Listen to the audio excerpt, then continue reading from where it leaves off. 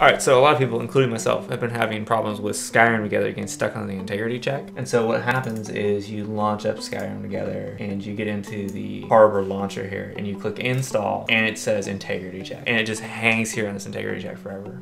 So what we're gonna do is we're gonna fix this, and how we're gonna fix it is we're just gonna use a manual installation and just bypass this launcher entirely.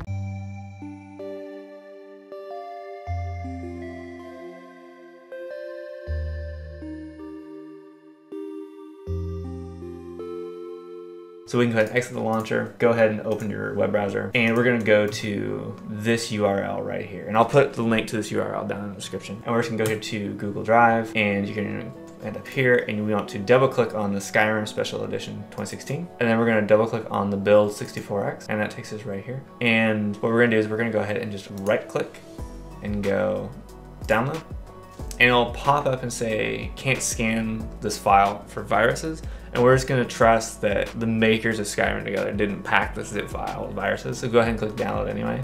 And then we just have to wait for this to download. Now, if your Google Drive looks differently than this, and I'll show you on screen what the other one looks like, there's different ways you can do it, and I'll just highlight really quickly where those two download buttons are. And when this finishes downloading, you can just go ahead and click it here. But if it isn't here, you can go to your downloads folder and open it from there, that's fine.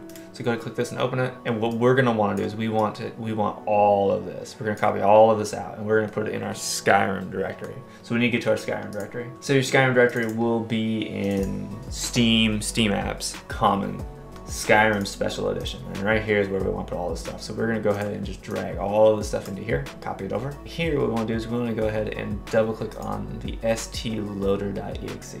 And when you run this, if you run this, and it comes up and says this version not supported, you're going to need to use the downgrade patcher. I already did a video on this, so you can go watch that video on how to use the downgrade patcher and downgrade your version of Skyrim. So go ahead and click this, and this will launch Skyrim Together. Just go straight into Skyrim Together. We don't need the launcher at all. So we just bypass that entire Harbor launcher. All right, so that's it. Like, all you have to do is, rather than use Harbor, which is here, you just use this stloader.exe. And so what I'm gonna go ahead and do is I'm just gonna hold down right click, drag it to the desktop and go create a shortcut. So I can just launch straight into Skyrim Together right here from the desktop, bypassing that launcher forever.